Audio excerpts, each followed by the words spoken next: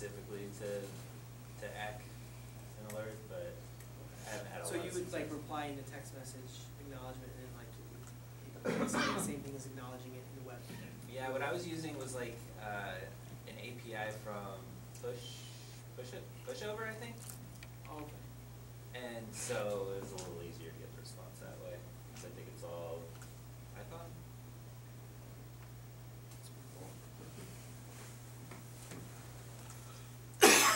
So, yeah, so does anybody have any questions on like the template configuration file? How it relates to the services and host checks? Seems pretty straightforward. So that's that. We'll go ahead and jump down. This is the time periods. This is kind of what it's called out in the templates. You can also individually call it. We can take a look at that file real quick. Is it possible to template the services? Like, Yes. we have, these 5 service checks that we do on a bunch of different hosts. So to create a template, this is, when I use that with that host, just do those 5. Yes, absolutely, yeah. You would make a template for it, and then on those actual servers, under the service definition, you just say use, and you would call out that template. And then at that point, you would just fill in the individual information for that host. You override whatever you need to override. Yep. That host. Pretty much, yeah. Any comment? Yeah, templates are nice. They can be used for, the 3 main components of Nagios really are hosts, host checks, service checks, and contacts. That's like the 3 main components. Everything else supports those components. Well, there is, the plugins and command files, obviously, that's the actual checks themselves, and those are the more interesting once we get into those. But this is the time periods CFG file, so this is called out. You can basically set whatever you want, so they have an example of 24/7. They have an example of work hours, which is from 9 to 5. They have one in here called no time is a good time, which is nothing. So. They actually get kind of elaborate here, so they have U.S. holidays scheduled, so basically it won't schedule you, or it won't alert you on holidays. I mean, you can really go and fine tune this to what you want, and then U.S. holidays down here. So you've got non-US holidays, it doesn't matter. You can put them in there if you want, I mean. But yeah, you can really, these are just kind of the examples they give. You can really fine tune it to exactly what you want it. So, and then basically, you use these the same way you use a template. Basically, you say use, and then the name of the one you use at. You can use it as a template. You can directly use it on a service or host check. That's the time periods. Host groups and service groups. So this is where you can gather together hosts and services. These don't actually define host checks or service checks. All this is simply doing is basically grouping them for the web UI. And I'll show you what that looks like. We'll go ahead and jump into that in a minute here. And then how I like to do it is I'll make a configuration file called hostgroups.cfg, and I'll make another one called servicegroups.cfg to find them all in there. So we'll take a look at what that looks like here. So basically, you give it a name. The naming convention here is the same. That's what you use when you call out anything. You give it an alias, which is the friendly name for the web UI, and then members. So you just type in the members that you want. And then the same thing for the service groups. So one slight difference on this is when you call out the members, you call out the server first, so you call it the host definition first, and then you call out the service that you want in that group. So localhost, SSH, Red Hat test, SSH. Let's go ahead and jump into here, and I'll show you what that looks like. So I have very minimal hosts here. I got the local host, that Nexus, that ping check that I have, and then Red Hat test is another Linux system in Amazon AWS. I basically set up to show you the remote, the Nagios NRP, the remote execution of local monitoring, so we'll get into that in a second. So you can go into your services, you can see these are the services that's checking. So you can go into host groups, and then you can see those 2 host groups called out, and it'll show you the host groups and all the services on those. And then for service groups, you click on that, it'll show you the host groups and only the services that you're checking. So if you had like, 50 web servers and you want to monitor HTTP, you can make an HTTP service group. You can put in all those members in service in there. You just click on the service groups, you click on the HTTP group, and you can see the status of all of them right there on the page without having to go through all the other items. So it's just a way to organize things. The host groups and service groups are not used in any type of configuration of checks or anything. It's just a way to organize it on the actual web UI.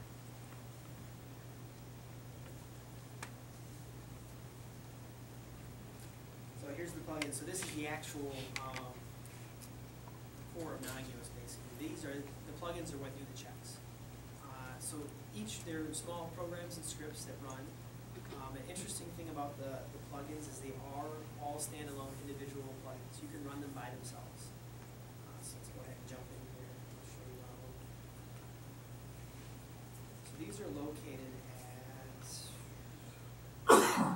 libexec. So if you go into the user local Nagios libexec folder, that's where by default it puts it.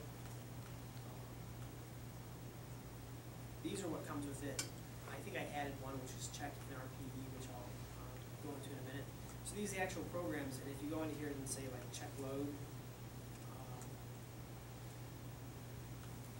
you can see, it says usage, gives you the usage requirements on it. You can see it runs by itself. So see, if you do it on the local system,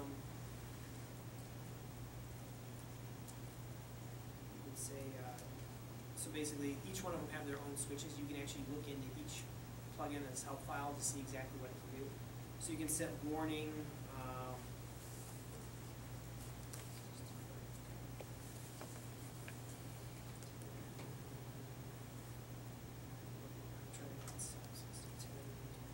Each one of these tends to just be a script as well. So if you're like, some of them don't have great output for the help. If you just kind of cat the file, that's true, yeah. you can get better instructions sometimes. Do you, have you ever seen one of these scripts or one of these plugins that is used for identifying whether a SIP server is up? A SIP server? Sure. You can definitely have it check that, yeah. I mean, you can write any type, you can custom write plugins. That's the great thing about Nagios. If there's a particular service that you want checked, and there's a way, an external, and even a local way to check it, if there's a process that you can run to return something that, a status on that, you can write a plugin to do that. Off the top of my head, I can't think of one for SIP specifically, but I got you four of can them. definitely do that. Is there a place where there's like people post their own Yes. GitHub or something? Yes, I'll show you that in a minute, yeah. It's called Nagios Exchange, and there's a ton of plugins there. Also, Monitoring Exchange has a bunch of stuff now too. That's another one, Seems yeah. like people don't really update Nagios Exchange as much as they used to. Yeah, I did notice it's getting kind of outdated, but, yeah. Have you seen any scripts for behavioral analysis? I have not, no. So you mean to check, like what specifically are you looking for? Like, Well, like an anomaly? unusual, exactly, unusual distance to network usage. It's kind of the last line of defense when Yeah. everything else is bypassed. I mean, I think you could probably tie together, a couple services to monitor like bandwidth, if you're seeing, a spike in bandwidth outside of a little baseline, to alert you on that. I mean, but I think the enterprise mod has, I guess it really depends on the use case. the enterprise product has a lot of different modules for that type of stuff. Yeah, the enterprise one has a lot of that built in off the ground, so. But I'm trying to think of a script. I haven't used a script in Nagios core specifically for behavioral. But so for this example here, I just did kind of a check load on the local host. Back load average, okay. So each one of these you can run individually. The way Nagios actually uses them is a file called command. So we'll go into that next. So this is the commands.cfg file. It's located in that same directory. And we'll go ahead and open that up.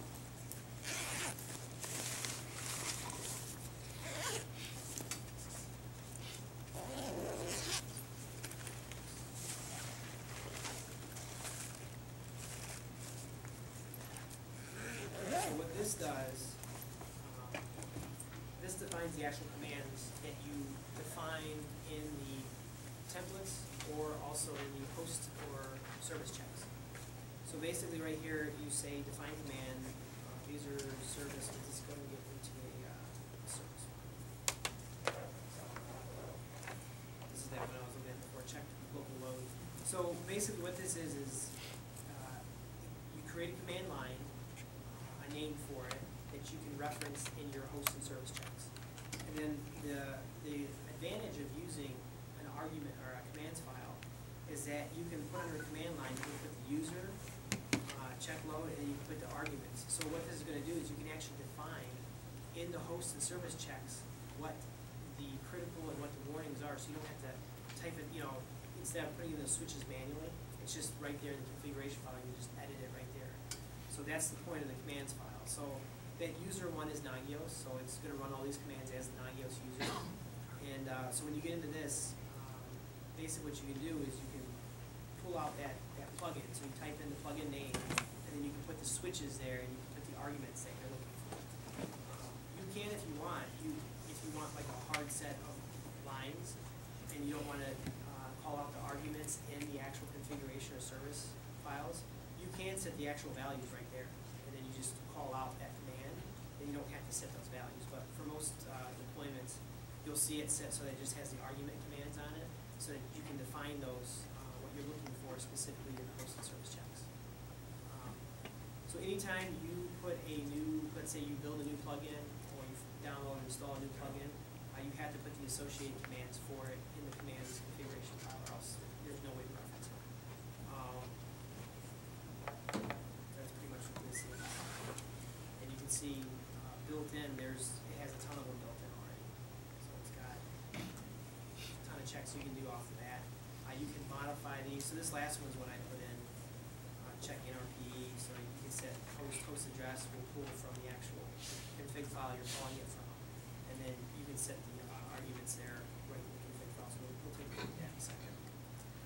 But that's the commands file.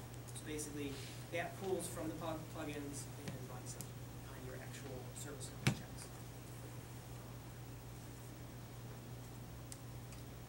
This is that verifying configuration that I talked about earlier. So anytime you make a change in service definitions, host definitions, anything, you want to run this before you restart the service. It's a lot easier to just, put a alias in there. So the alias I have is Nagios check. And then you can see this is what it does. It will run through all the configuration files on your system, and it will tell you if there's an issue that's going to stop it from running. It tells you in the bottom here, 0 warnings, 0 errors. At that point, you can go ahead and restart it. This is very useful, though, because it will catch any type of typo or anything like that. What was the actual command again? The actual command is, basically what you can call these out. These are just the absolute paths, so you can call this out anywhere. But basically what you're doing is from the bin directory, you're running the Nagios bin file, and the -v switch there at the top here, that's saying verify, and then you're pointing it to the Nagios configuration, the main configuration file, which ties all the other configuration files together. So basically it's running the Nagios program in verification mode for this configuration. You can have multiple, I would suggest that you could have multiple configurations as well that you can check. But this is the default location for it. But yeah, I mean, I run it a lot, so I mean, it's something that you want to set up an alias for. And then when you install it, you can just do a service Nagios restart to apply the changes that you make to it. It's the verification of it. So before I move on, the next part I want to move on is doing local checks on remote systems.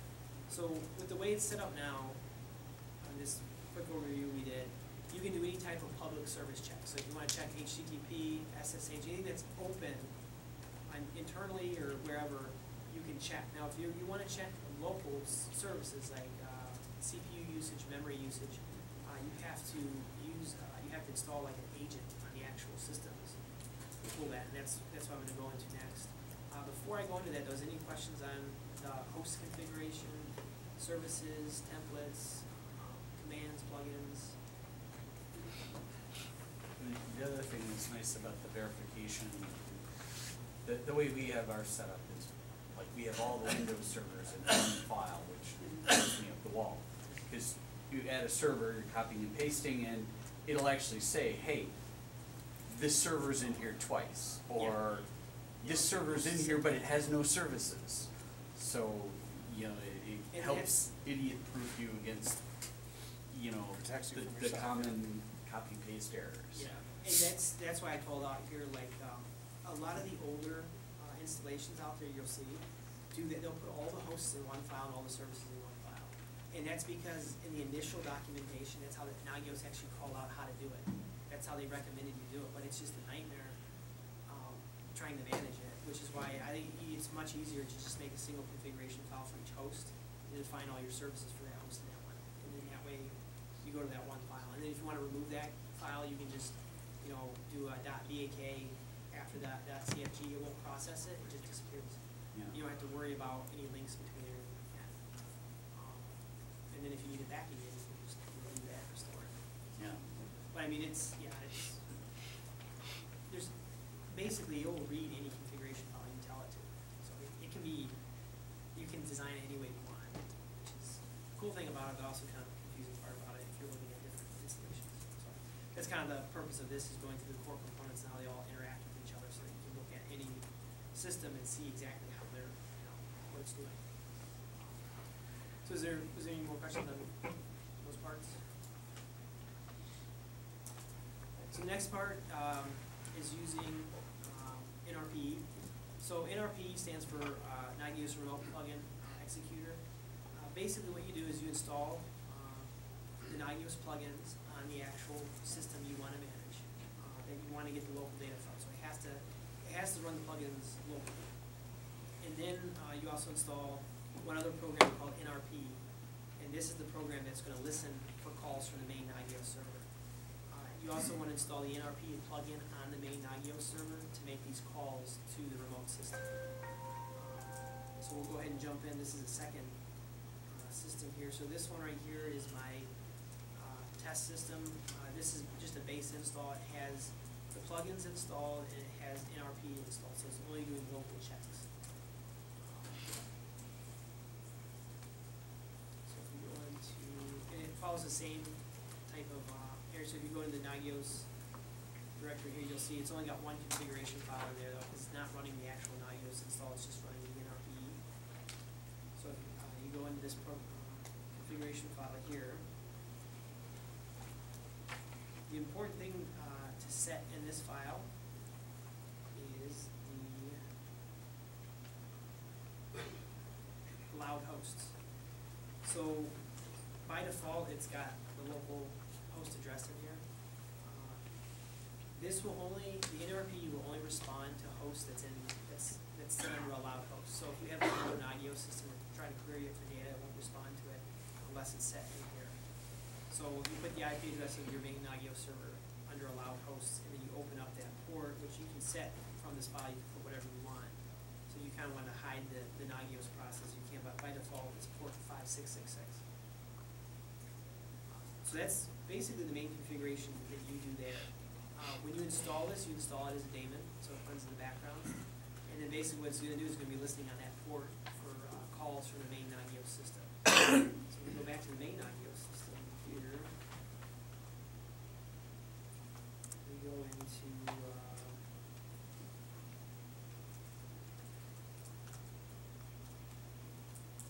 so this is my host definition and service definition for that device. And then you can see here I'm defining these services. Basically, instead of under check command, instead of just defining like check load, you would put check NRP, then you put an exclamation point, and then check load. Now, if you put it like this with no switches at the end of it, what it's going to do is it's actually going to take the local on the machine itself. It's in the NRP configuration. It's going to take the local switches. Let me show you what I mean by that. So if we go into here again, and this is on the remote system. We go down to the commands right here. It already has hard-coded in here what the warning levels and critical levels are going to be. You can change it here. There is a way that you can directly send commands from the server to the remote host, but they greatly advise against it, because you're basically executing remote commands on a system that you don't want to do. So this is basically what this service is doing, is it's telling the local service that's running here to run that command locally and return the value back, instead of just executing a remote command. So you actually set your switches and your specifics in the local file, in our PE file itself. Let's go and jump back to this guy. And then as you can see, so the end result, and then also in the libexec folder, the plugins directory, I had to install the NRP plugin because it's not there by default. So in order to make this happen, I had to install the NRP plugin on here, make that command under the commands file to call out the NRP file, and then I had to install the Nagios plugins and the NRP service on the remote Linux host. So then we're all said and done, you get this. So you get the hosts here. This is the test host. If you go under the services for it, you can see, oops, I'm monitoring the load, users, ping, SSH, the SS is on so these are all local things. This is a completely remote system that I'm monitoring from my main Nagios install.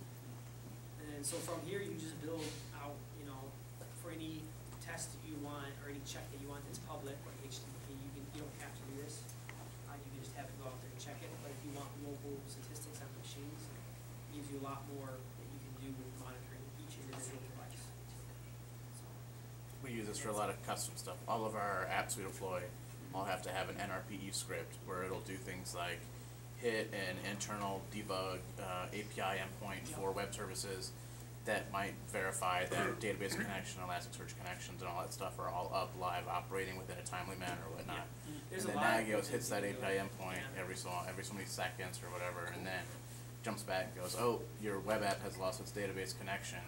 So maybe the database server's still up, but something's happened kind of in between. Yeah. The apps all come jump out and go. A common thing we would do is like, so we have a service that's running certain processes, so it's like, it's serving up those processes. Instead of just checking the actual, connectivity to it, you actually check to make sure the process is running. The process dies and it alerts you. So there's a lot of cool things you can do with it. Another quick mention, and I don't have it set up here, because I'm just doing the kind of the free tier of AWS, so I don't have the resources on it, but on the Windows side, there is something called NS Client++ that you can install on your Windows machines. What this basically does is it sets you up kind of an NRP configuration file as well, similar. You can set all that in there. You can also set up a password too for it, so that you can't just pull commands unless it's coming in with that password. And basically, you can use the same check NRP commands to pull the values from that Windows environment. So, kind of like an overview of remote management. So this is basically, I just kind of wanted to go over the core components, how they relate to each other. I seem to recall, because I put NRP in a couple of systems, but most of our Linux systems are CentOS, and the RPMs that I used, I had problems with. I don't know if I ended up with the wrong version or something. Were you getting no output detected? It's like an error? I ended up having to blow away the RPMs and I think install from source. I never figured out what I did wrong.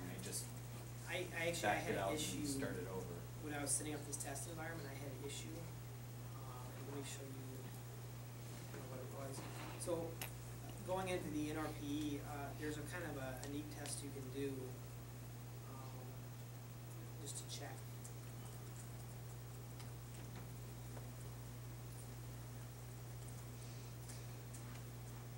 So you can go to check NRPE -H for host.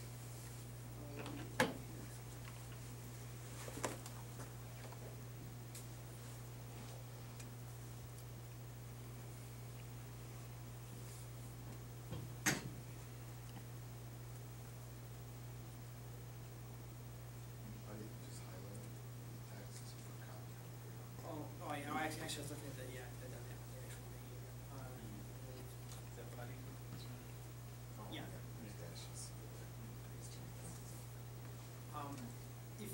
run this check NRP host, and you just define the host, and that you don't give it any arguments, it'll tell you what version of NRP that remote system is running. That, as long as you have connectivity, that usually works. I've seen where that will work, but there's a lot of other things that, like the actual plugins themselves are not processing correctly. So this is a good first check just to make sure you have that connectivity. Once you have that connectivity, what ended up being my problem on here was the NRPE configuration file itself. On the older version, for some reason, they used absolute pass, but on the newer version down here, under these check commands, it was not using an absolute path. It was actually using a relative path. And the way it installed itself from source was not structured for that relative path. So all my checks on here were failing because I couldn't find it. So I had to go in here and I just rewrote out the absolute pass on it because that's how it used to be. I don't know why they changed it. And when you install from source, it doesn't, which is really odd because it doesn't follow the relative paths it has set. It's one directory out for some reason. So that ended up being the problem I had with it. But I mean, there's different things. Permissions is another big thing I've seen a lot of. If the NRP is installed under root and the install files, the configuration files are owned by root, sometimes you can have problems there as well. That's pretty common for it. So when you do the configure before you compile it, you make sure you configure it with the Nagios group or user. So NRP can run any of the scripts that the base Nagios can run. Yes, you have to also install them on the remote system too. Well, because I found a script that will just test the login capability on Postgres.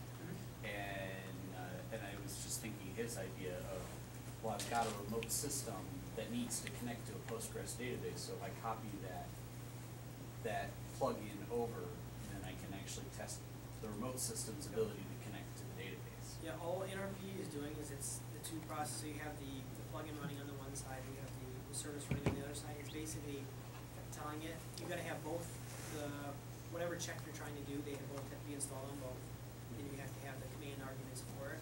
It basically will pass it along, and as long as it's in the same, it's pointed to the right one, it'll run it the same way, and return back to the configuration, or return back the result of whatever you're checking. The good thing with doing that though is you've got your password for your Postgres in the script for monitoring or whatnot. And this way it doesn't have to know it, right? It just hits something on the app and the app says, yes, I can talk, or no, I can't.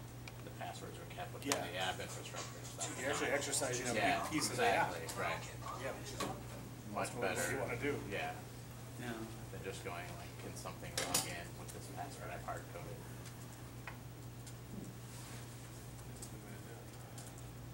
It does SNMP monitoring, Yes, yeah, I think it's actually built in. routers and switches. Let me check. Yeah, they had some switch templates and stuff in his template list there. Yeah, here it is. Yep, it does. It's got it built in. You don't even have to install it. No, Oh, that's That's mail. Oh, whoops. Sorry. It's an MPI. Do not see. Check if status is available for just about any device. You can use that to check ports on switches. Pretty Oh, check interface here. Yeah. Well, check There's a MRTG. traffic. Is Do you have to know the whole node No. number set? There's actually There's a check I do. traffic that's probably a third party one that I use all the time, and I use it for everything. A great place to, it is getting kind of depreciated, like what you were saying. Unfortunately, some of them is not being updated, but this used to be kind of the place to go for plugins. It's the exchange.nagios.org, and you can basically search in here what you're looking for, and it'll tell you.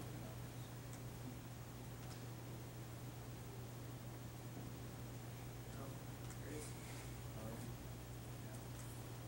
They have specific Cisco ones or Cisco switch routers? Probably just do a search in the article. For SNMP, I don't know if there's anything specific. There you go, Dell Open Manage. Oh, yes, there's a Dell. And then the cool thing too is about the plugins is there's a lot of great guides out there for creating your own. Like what you were saying, you can monitor stuff, you can go a lot more in depth than just what's. The cool thing about creating them is all you have to do is get that exit code in the right, like, single line string output, and, Right. you know, whatever you did before that